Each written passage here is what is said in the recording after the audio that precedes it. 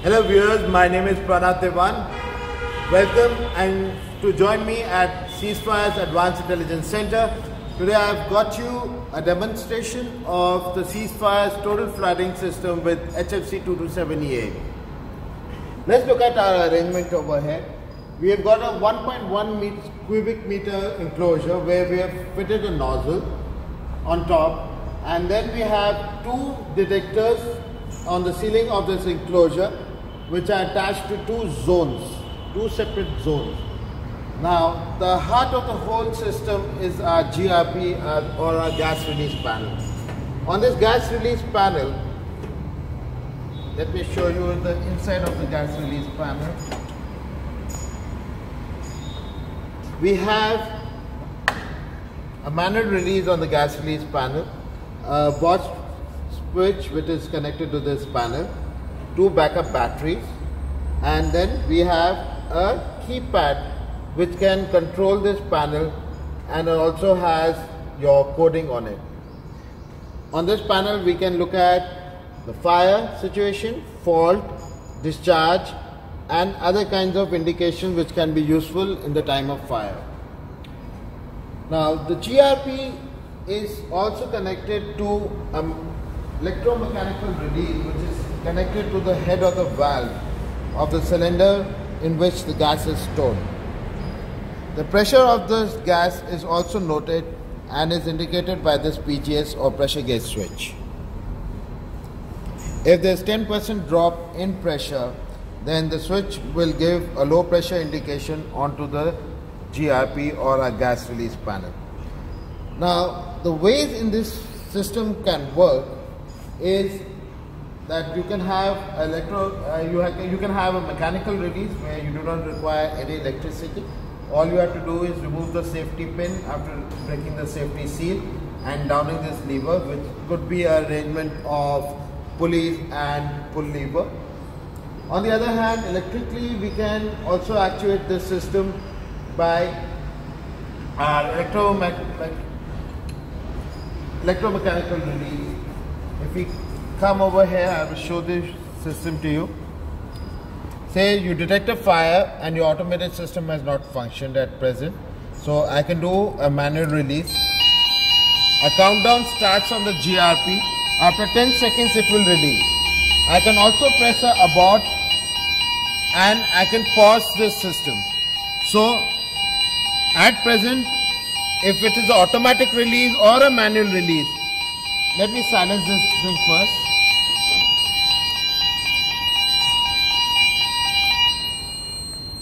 So if it's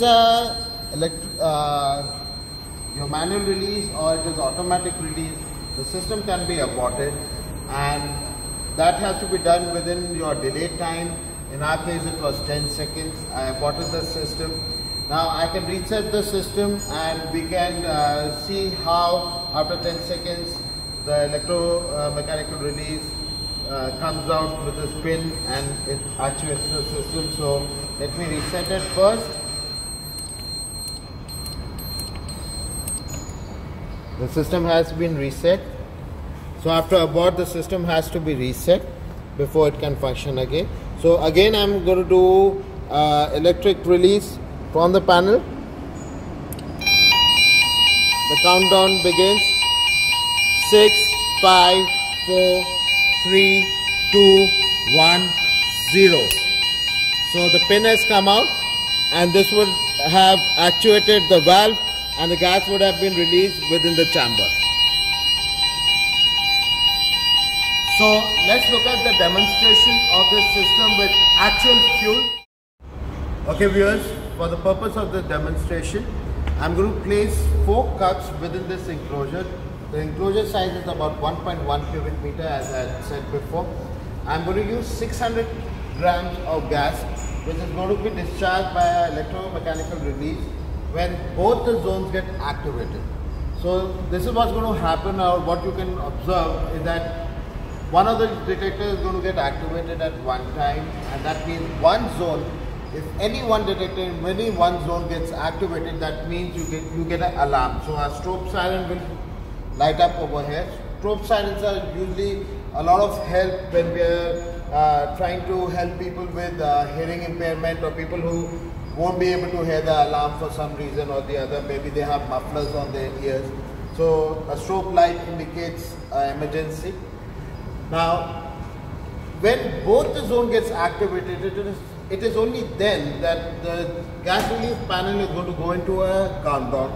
After the countdown is finished, as I had shown you earlier, the electromechanical release will send out a pin and discharge this gas. Once the gas is started, or it has the flow has started for the gas, it will not stop till all the gas has been released. So let's go ahead and look at this demonstration. So first, let's put in the cups.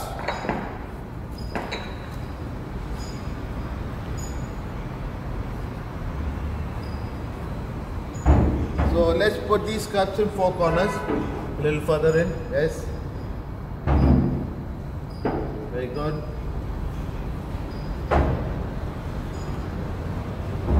Okay, so we have our cups in place.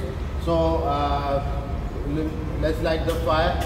So as the smoke rises, we should see any one of these zones getting activated.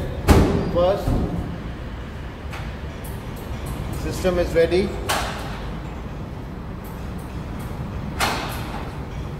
So the GRP has its own battery inside, which will help to function it in case of a power failure. It can also indicate that, in case there's a power failure, it will give that kind of indication too. It's a commercial panel which can be linked to any addressable panel. So we have activation of one of the zones. So we have an alarm. We have one zone activation. We are waiting for the second zone as activated now. Both the zones are active. So this countdown is ready. 3, 2, 1, 0. And that's the discharge.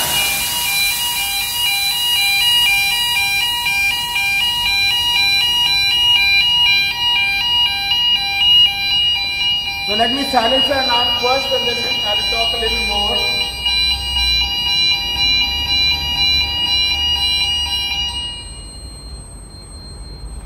So as you see, HFC discharges do not leave quite a lot of residue. They are very good for server rooms and sensitive areas where residue can harm the equipment.